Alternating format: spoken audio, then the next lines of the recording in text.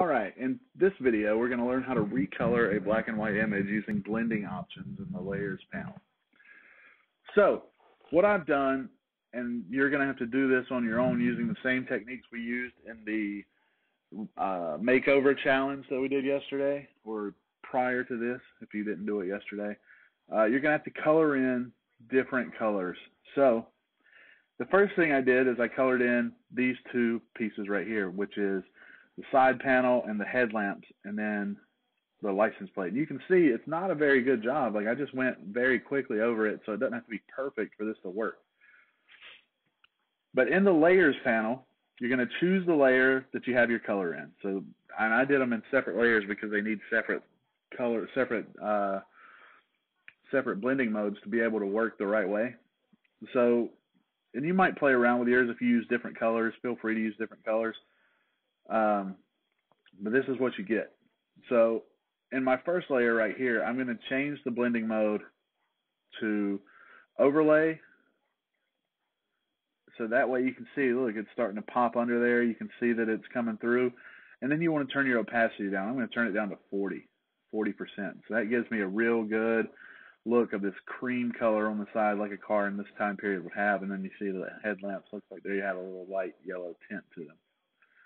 All right, so that's pretty simple. I mean, that's all we're doing with everything we're doing today, just a little bit different blending modes. So then I did the top of the car blue, and you can see I came in here into the window, and I used an eraser at a low opacity to really knock out some of that blue tint, but still leave some of it in. And this one, I'm going to make sure I click here. I'm going to turn my opacity down to 60%, and then I'm going to hit it with a soft light blending mode so you can see that it really starts popping like a car would. So it's a very dark blue. You can see the windows still have that see-through feel, but they have that bluish tint. The next thing I did is I added color to the ground and the trees back here. And in this layer, I want to take my opacity down to 40%. I know that still looks very wonky, but then I want to go to multiply.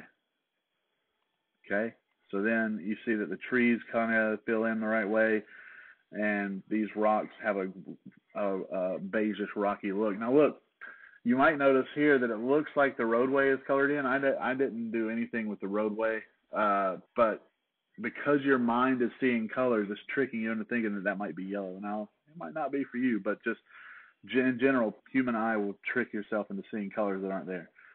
And lastly, I did the sky, and you can see it's not very smooth all the way around. I just went and blocked it in all the way around.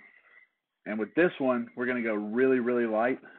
So I'm going to go and drop my opacity down to 15%. And I'm going to go to lighten. Okay? And that's going to give you a bluish tint, a little gray overtone to the sky.